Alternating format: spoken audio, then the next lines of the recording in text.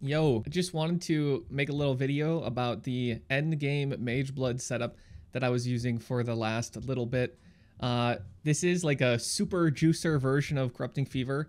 I've not really done a super juicy build like this in quite some time. I think really the last time was something like Forbidden Rite in Expedition League. So yeah, I just wanted to make a nice little video. This is pretty much just Rue's version of the Mageblood. A little bit toned down on the damage though. I think his POB has like 30 something million. I only have like 24 million. But yeah, this is what you can expect if you keep juicing Corrupting Fever Champion, like a month into the league. It's pretty cute though. So why would you want to play this? We'll just go over that quick versus other stuff. Like arrow builds are going to clear faster. And that's actually what I'm doing right now. Lightning Arrow, Headhunter, Magic Finding, all on my stream, twitch.tv/sharpblueberry. But, why would you play this over that? Well, it would just be for comfortability, right? You would just be doing it because, like, with the Lightning Arrow, Headhunter, whatever the heck character, when you're doing Magic Finding or when you're kind of just doing a blasty build, if you don't have a bunch of buffs up and Omniphobia and Kosis are on your map and you've been clicking altars, not paying attention, you can kind of just like sit there and die a few times as you like wait and try to kill them, right? Whereas this build just like eats everything, man. Like, dude, when I was doing 80% Delirium, I was just like standing in front of these guys casting Reap and like you're literally just eating them and you're eating everything and you're still clearing pretty quickly. And then obviously like this build is going to be heading into Ubers. Now at some point with like a Tornado Shot character, you put like multiple mirrors into Tornado Shot. Sure, you could do Ubers then by just like killing them right away, right? But this budget is somewhere around 350 to 400 div, with 200 of that being the Mageblood and like 50 of that just being, where are they?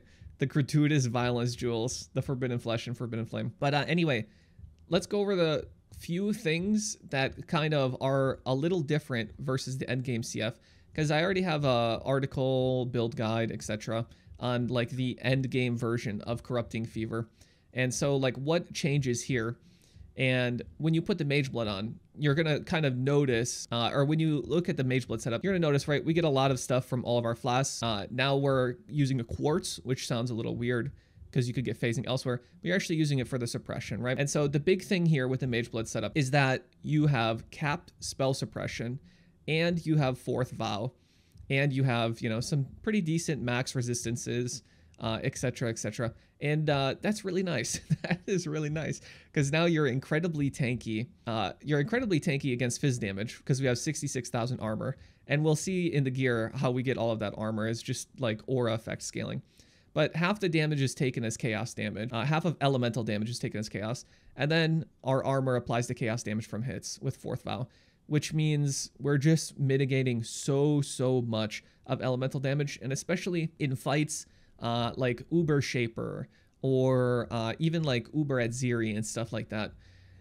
They have elemental penetration on a lot of their abilities, and going Fourth Vow, but mainly it's like Divine Flesh, but the Fourth Vow Divine Flesh combo counteracts a lot of that elemental pen, which is really good, because that's why those boss moves hit so freaking hard, is because they're penetrating your Ellie res, right? They don't just have like, I mean, obviously they have a big number, right? But it's the Ellie pen that really kind of F's you over there. So this combo is just like, it's baller, all right? It's comfy. And then you have one Ellie flask that you use. In this case, we use Ruby Flask. But there's gameplay. I did the Uber bosses in the end. I was blasting Delirium. It's just like it's a fun, fast, comfortable build that you get to do whatever the heck you want on, right? It's not there to be the quickest, but it's there to be a good compromise. Obviously, we have enough damage. We have like 24 million damage now, which seems absurd on a Corrupting Fever build. If you have like, I'll put Rue's actual POB in the description as well. I think his gets up to 38 million, with a lot more optimization of all the everything, right? But I kind of just thought that was fine enough, and I was kind of done. The crafting is a little bit painful, but that's okay. That's okay. But yeah, it's pretty fun. But like 24 million Corrupting Fever damage, that's really nice. That's Reap and Vol Reap, right? Your actual CF damage is like 5 million plus, which feels really good, right? Having 5 million Corrupting Fever damage feels really good. Also with this, One of the reasons. Wait, did I not have Vengeance Cascade? I feel like I did have Vengeance Cascade. Oh, I did that for the Uber bosses. I actually did end up anointing this. But yeah, we'll talk about that. So the big thing here with Mageblood is we can get some res here, right? You see we have additional Ellie res and we have a Ruby Flask.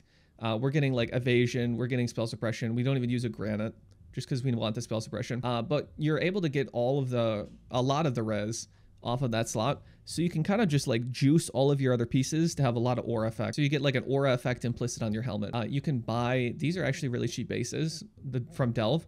You can buy fractured aura effect on your glove and then you're just crafting it as you would normally. It's really, really nice. And then you can get a lot of life regen, stuff like that. And you're kind of just juicing every other slot. One point where I did have to give up some damage just so that I could have a little more speed. I got an onslaught on hit Circle of Guilt, but it's only the Herald of Purity buff effect. It's not the buff effect plus the fizz damage. It's just the buff effect. So I'm losing like some amount of damage, you know, some number of millions there. But this ring was like 2 div and the fizz plus buff effect was like 60 or 80 div. And I just did not have the currency to buy that ring at the time. So, hey, man, that is what it is. But yeah, for suppression, it's a little bit painful. Not too bad, really, because you just get a craft here. You're just rolling T1 right here. You get another like T1 mod or at least T2. On gloves, you can't actually get tier 1 because Delve doesn't drop that item level. At least with the fractured modifier here. So yeah, you kind of just have the deal there. And then you get T1 on your boots.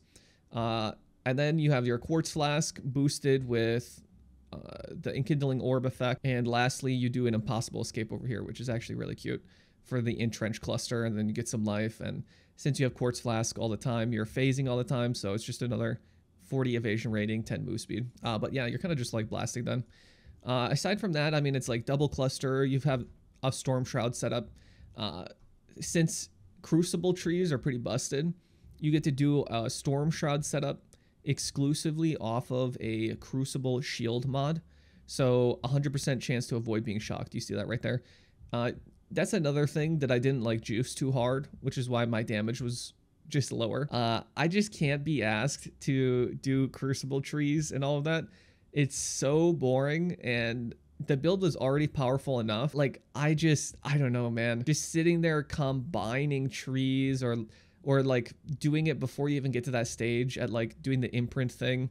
I mean, you can't really, when you have fractured stuff like this, you know, you would only do that with like bows where you use your fracturing orbs in the end. But for my wand, I just went wand slinger.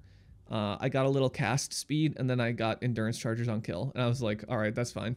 I pretty much just got 2 mods. This one, I only got the avoid shock, and I was just done. I was like, okay, I'm moving on. Yeah, literally just can't be asked. But yeah, I mean, the wand I got super lucky with. Okay, I want to brag a little bit here. This thing is such a pain to craft. Spicy Sushi is gonna have an article on Maxroll about how to craft this, but yeah, it's just a huge pain in the arse. You have to. For the fizz.multi, you just have to get really lucky. Apparently, it was like a 1 in 25 for me to hit T1 fizz.multi, but hey, it is what it is. Okay, keep your eyes peeped for articles. I can't explain how to craft every single item here, but there will be articles for all this. Plus, some of this, it's a little self-explanatory. It's not like so bad, but yeah, if you're a juicer. Okay, I imagine if you're not a juicer, then you probably don't have to care about this, right? But the amulet, we already have an article about. There was like a video, if you just look up how to craft the CF wand, there is a video on YouTube. I'll link that down in the description. But yeah, and then the shield is kind of just annoying. It's just a lot of like things like imprinting, right? Where it just brings the cost up a lot. And then stuff like slamming. Like with the wand, you can't just do a reforge fizz for your fizz.multi because it might fill up all of your suffixes, right? And then you wouldn't be able to craft attack speed.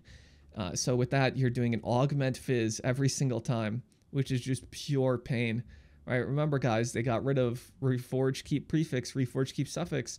So you kind of just get the F and the A tax now that you have to augment every single time. So it just costs even more.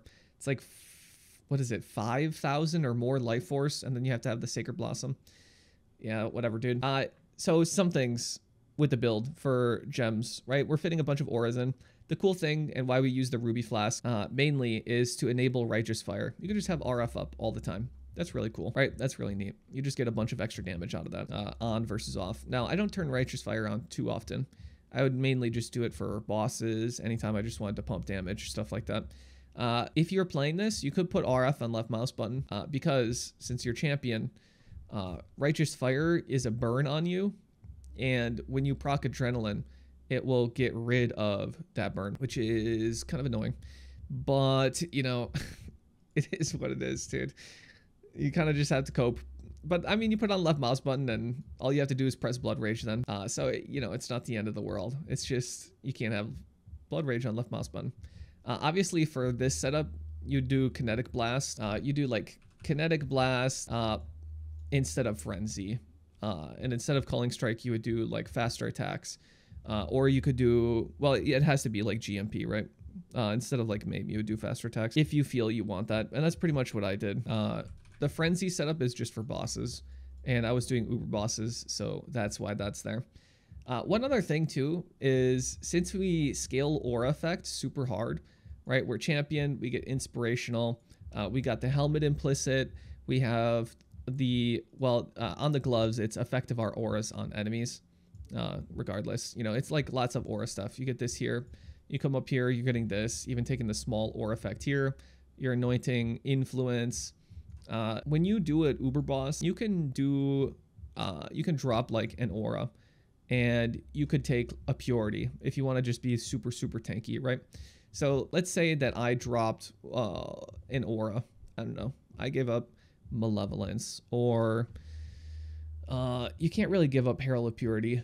It's only 25%, right? But you would just drop, you pretty much just drop malevolence, which is kind of troll. You're taking a lot of damage away. Like a lot of it. You're taking probably way too much. Actually, I don't know if that's worth it, okay? I don't know. But if you wanted, you could put on a level 21 Purity of Fire for like Exarch or something. And now you have 88 max res, right? You're getting an extra 10 max fire res, which is kind of wild. Like that is pretty wild to have 88 fire res and a Mageblood boosted Ruby Flask and spell suppression and fourth vow plus divine flesh. Like I was already eating all the Exarch balls, but now you absolutely would be eating all the balls. But yeah, that's just like a cute little thing you could do. I just couldn't be asked to do that and swap auras around and worry too much about that. I kind of just like went in there, bopped them around, and it was pretty fun. But yeah, I mean, it's a cool, fun juicer build. Just wanted to put a cute little video out there about, you know, the build I've been playing for a little bit. I'll probably have a video out for Headhunter, Lightning Arrow, Magic Find. I don't know if I'll do other setups, but the one I'm doing right now is pretty fun. And I'll just kind of be blasting some cemeteries and doing some Magic Find content. So we'll see, you know, maybe I'll go, what is it? Not Promenade, but the other one. Try to farm up some patience, maybe go to Tower and get some nurses. Hey, we'll see. But anyways, I'll catch you guys later. All right, subscribe, like, bye.